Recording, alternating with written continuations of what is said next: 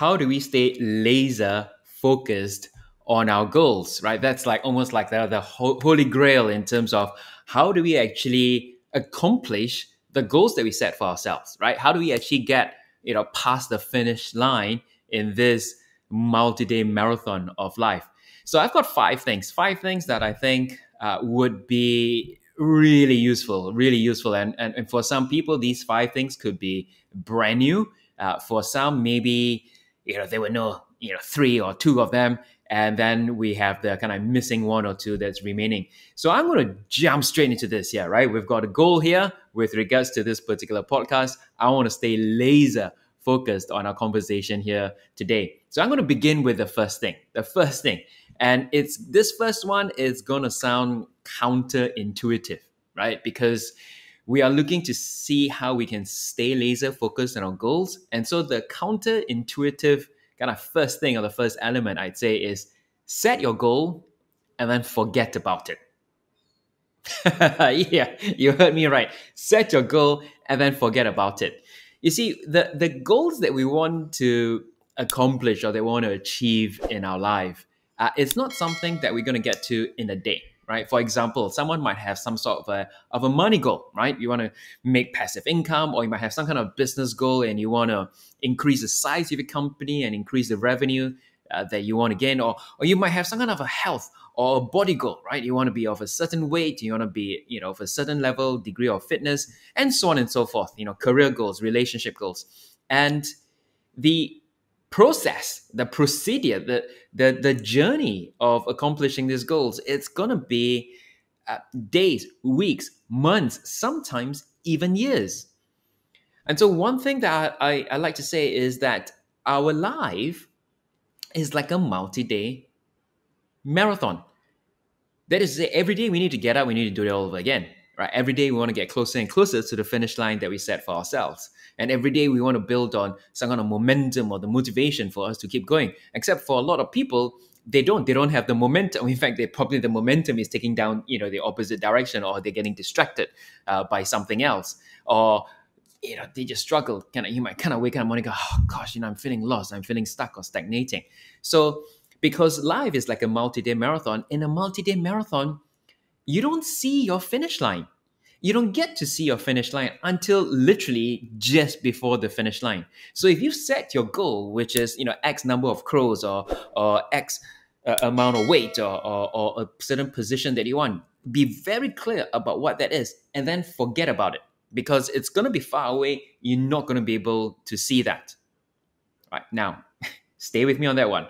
First point. So then what do we do? If I set the goal and forget about it, the reason why we forget about it is because you don't want to be waking up every morning going, oh my gosh, I'm still so far away. Oh my gosh, it's like driving kids on a long distance journey, right? And they're sitting in the back seat and going, are we there yet? Are we there yet? You don't want to be doing that, right? You don't want to be reminding yourself, oh my gosh, every single day, how far I am, all right? And we see that particularly we run this program called the Way of the Champion, and people come in and they're setting all these big goals. And what we're doing is to work with them by doing what? That's the second thing right now. For you to stay laser focused on your goals is not the end goal. Stay laser focused on your milestone goals. So for example, you set a goal for a certain achievement you want to have 5 years down the road. Okay, what are some of the milestones? Well, there's a milestone 4 years away. There's a milestone 3 years away. There's a milestone 2 years away. There's a milestone at the end of this year. And then there's a milestone at the end of this quarter. And then there's a milestone at the end of this month. Are you following me there here so far?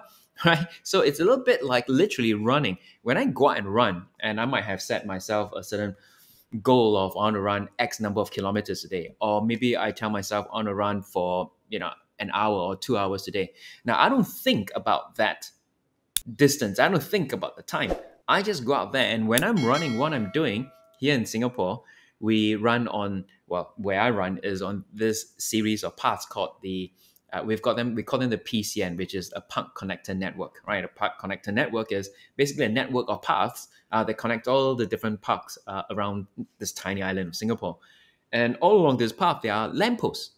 And what I do is I'm just setting a landmark using lampposts. I might go, okay, great, I'm aiming for that particular lamppost in that particular distance. And that's all I'm focused on, because I know that when I get towards that lamppost and the subsequent lamppost and the subsequent lamppost, I will complete my run. I will accomplish the goal, the running goal that I set for myself that day.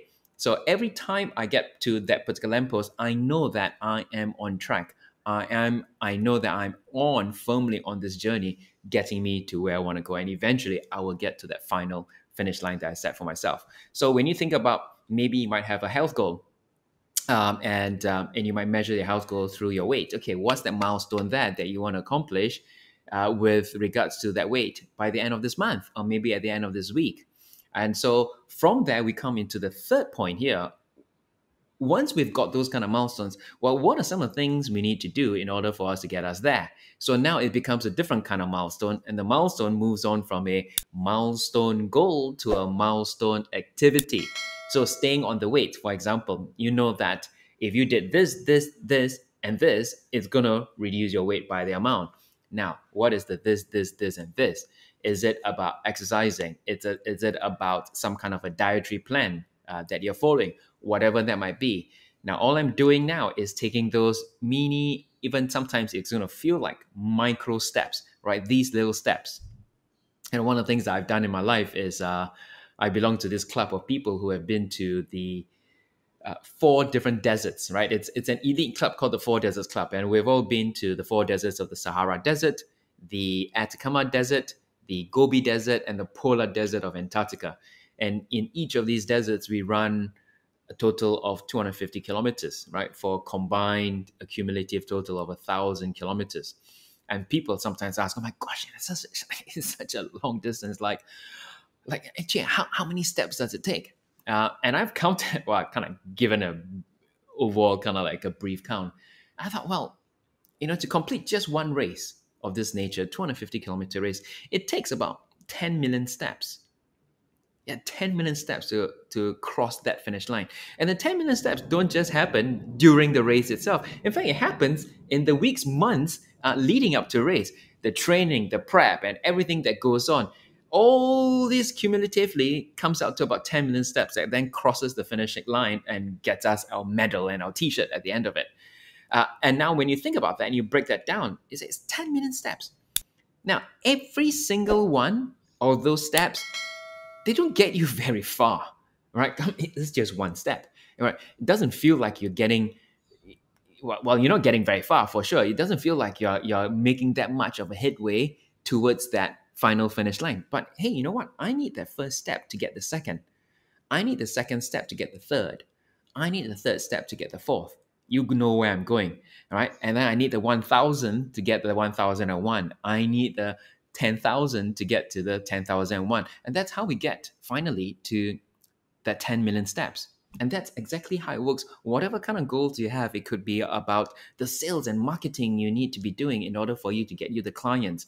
And people look at this big thing, this massive activity. Oh my gosh, sales and marketing. And people can pull their hair out. It's okay. Don't worry. Just focus on that little step. What is that first step? What is the first step going forward, right? Don't worry about the 75th step. Don't worry about the 75,000 step. That's none of your concern. You will get there. And you'll get there by first taking the first step. So that's the third thing. The fourth thing here right now is every time you reach a milestone, right? So when I'm running and I reach a particular milestone, right? Maybe at the end of the river or wherever it is, I set a milestone for myself. And when I reach a milestone, I have a little bit of a celebration, right? Sometimes it's just inwardly, I'm telling myself like, yes, I'm a champion, right? And I'll go like, I'll do a little inward, kind of like, yeah, I did that. Yeah. Right? Or sometimes I just have a smile on my face and I'm like, yeah, I cut that milestone down. And there are times where I'm running, I've got my hands up, right, this way, right, big smile on my face. You can see people coming towards me going like, who's this weirdo? What's he doing? Is he waving at me? But you know what that is? It's a recognition, it's an acknowledgement. And it basically tells me that you're making headway, you're getting forward, you're getting there. All right. So that's the fourth thing. The fifth thing here is this. The times where you kind of get out and go like, oh my gosh, I don't think I'll ever get there. All right. The times where you feel like giving up.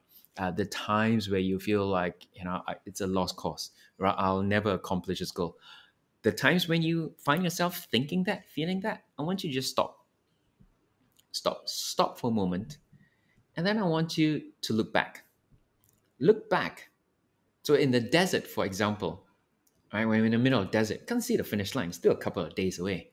What I do when I'm feeling those low moments, I stop and I turn around and I look behind me. And guess what? When I look behind me, I can't see the start line either. Now, what does that mean? If I can't see the start line, that means I have come a long way. I have come a long way. Your job is to get away from the start line. And when you get away from the start line, you will get closer and closer to your finish line. So there you go. Yeah, the 5 things for you to focus on to keep you staying laser focused in your goal. Number 1, set the goal and then forget about it. Right. Number 2, set the milestones. To set the milestones towards your finish line. And number 3, little steps. Little step. What's the next step? What's the next step? What's the next step? Number 4, acknowledgement, recognition. Right. Celebrate that. And number 5, when you feel like giving up, just stop, take a look back, and you go, oh my gosh, I've come a long way. So take one of these. It could be the 5 of you, or it could be 5 of these points, or maybe for you, it could be just that one missing ingredient that you're going to need. I'm going to wish you all the best.